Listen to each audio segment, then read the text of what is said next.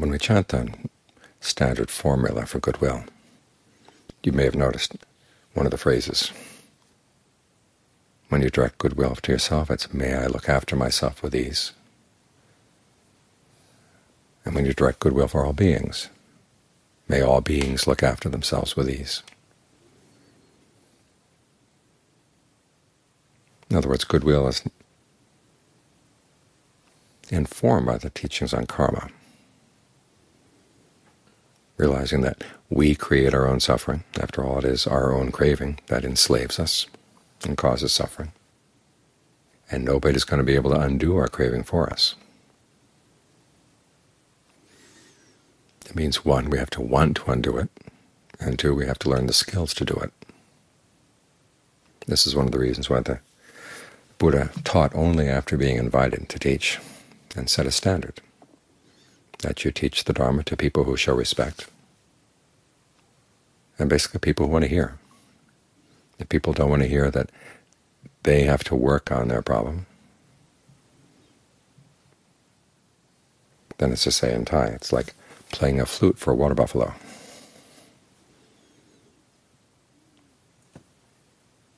The buffalo doesn't appreciate it, and you waste your time. The Dharma is for people who see that they are causing their own suffering and want to learn the skills to learn how to stop doing that. As the Buddha said, when you act for your own benefit, one, you're trying to overcome your own passion, aversion, and delusion, and two, you observe the precepts. It's interesting, we think of the precepts as ways of protecting others from our unskillful habits, and that is true.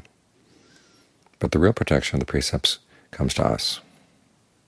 When we don't do anything unskillful, then we're not going to have to reap the results of having done things that are unskillful. And by the same token, when we want to work for the benefit of others, we try to convince them not to break the precepts and to try to overcome their own passion, aversion, and delusion. In other words, we look at others not in terms of being passive recipients of our actions. We see them as agents too. People are going to reap the rewards of their actions or reap the punishments of their actions. And so to be really kind to them, on the one hand, you want to set a good example. It doesn't carry much weight if you're going around killing and stealing and having illicit sex, and then you try to tell other people not to do those things. You set the example. This is one of the reasons why we meditate, to learn the skills, first for the precepts, and then the skills for dealing with whatever's coming up in our own minds in terms of passion, aversion, and delusion, both through concentration and discernment.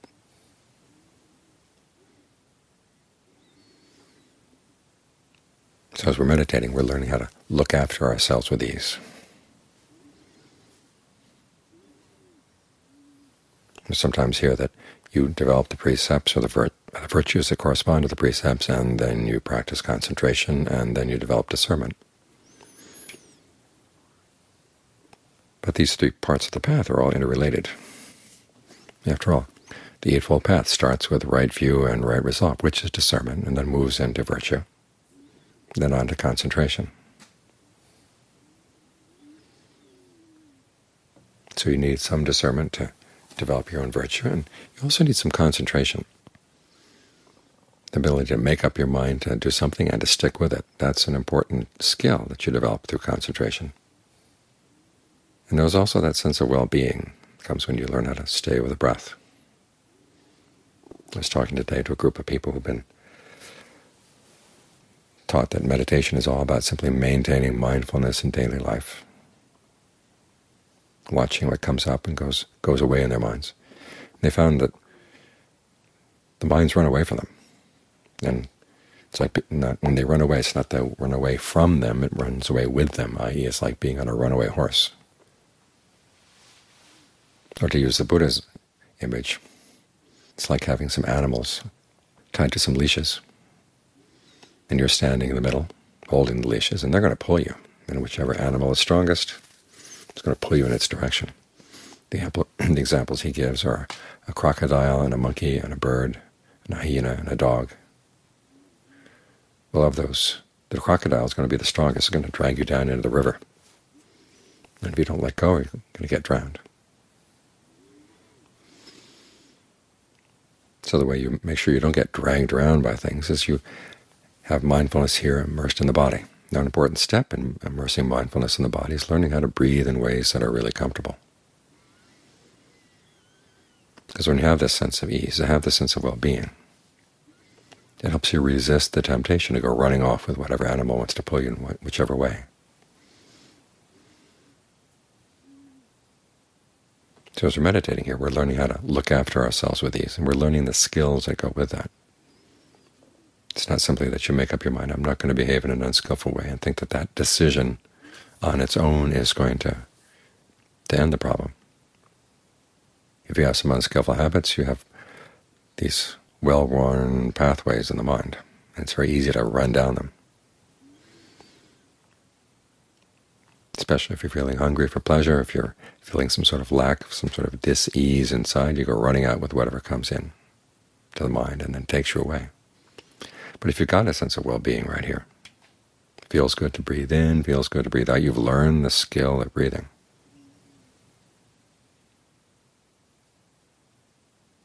Then you have something to resist those other temptations. And you can look after yourself. One, you find it easier to observe the precepts, and two, you find it easier to not give in to passion, aversion, and delusion. You see these things coming because the mind is quieter, and you can resist their pull because you have something else to hold on to. If you're out in the middle of the ocean with nothing to hold on to, then whenever comes by, hooks you, and will carry you off.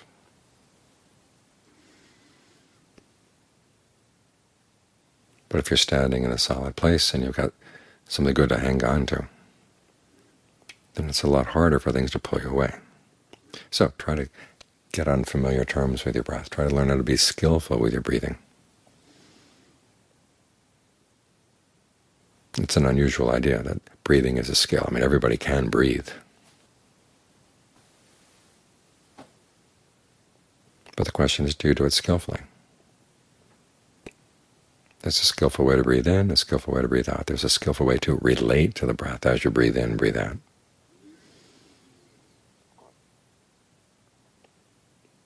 So it's nourishing for the body, and when it's nourishing for the body, it feels good inside. When it feels good inside, down through the most sensitive parts of your body, the mind will respond. It'll want to stay there, because there are parts of your body that are starved of breath energy.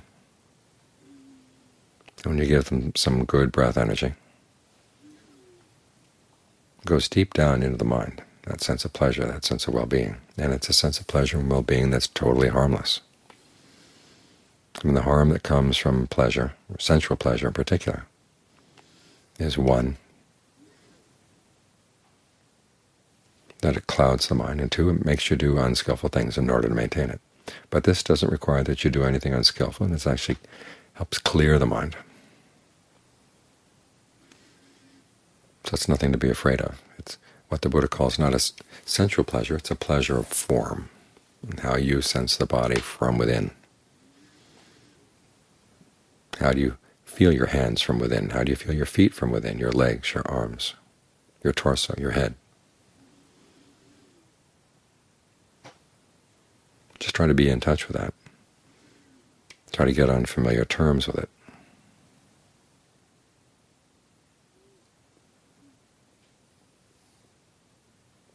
And when you're on familiar terms, then you can be warm when you want to feel warm, and you can be cool when you want to feel cool.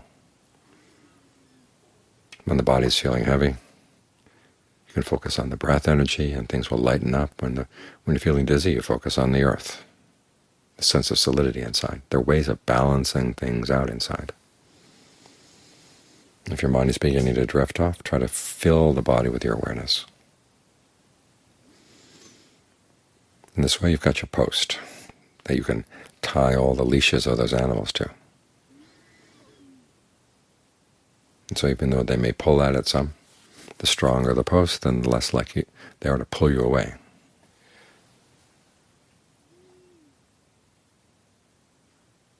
And this is the foundation of the skills that are needed for looking after yourself with ease.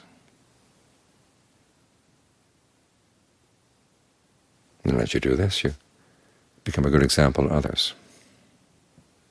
They can see that it really is possible to work on yourself and make some important changes, make some radical changes inside. I mean, there's some teachings that you're stuck with a particular self, and your particular self is defiled. And no, you can't help yourself. You've got to have somebody else come and help you. But the Buddha doesn't teach like that. He says you've got lots of selves inside. All the different selves you've been using, or senses of self that you've been using over the years to find pleasure in one way or another. And some of them haven't gotten much use, and others are the ones that you use pretty often.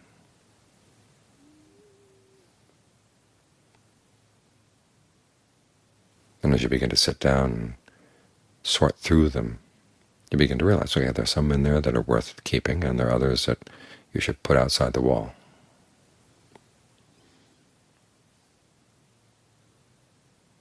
And having the breath as a good place to stay puts you in a position where you can sort through these things, so that some of the selves that you used to really feel affection for, even though they didn't lead to much real genuine pleasure, much genuine well-being, you begin to see that that affection is dangerous. It's a delusion. And you can let go of that particular self. And you strengthen the ones that are skillful. So you have selves that are able to look after you with ease. And as the training improves, their skills get more subtle. And finally, ultimately, you find a happiness that doesn't require anything. It's totally independent.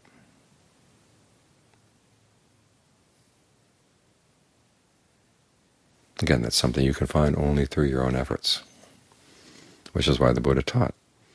Not that he was going to save everybody. He taught people how to save themselves from their own passion, aversion, and delusion, from their own tendencies to act in unskillful ways. And this is the greatest kindness of all.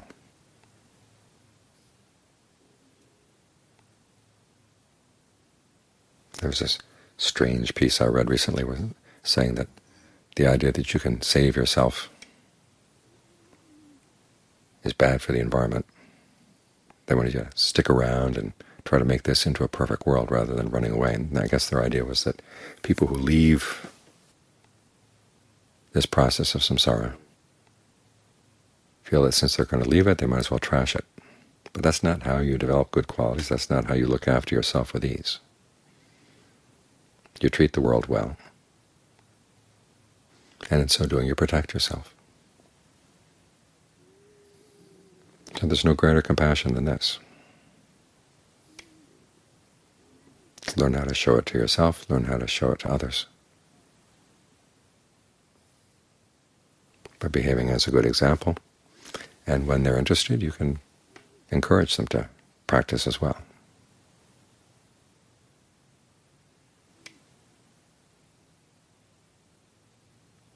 And that's how that wish, may I look after myself with ease, actually becomes a reality. As for others who will look after themselves with ease, that's up to them to decide.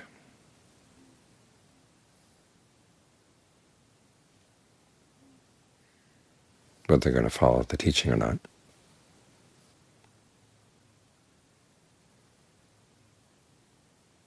But because everyone has the freedom to choose, this is the best you can do. Any promises that go beyond that are empty.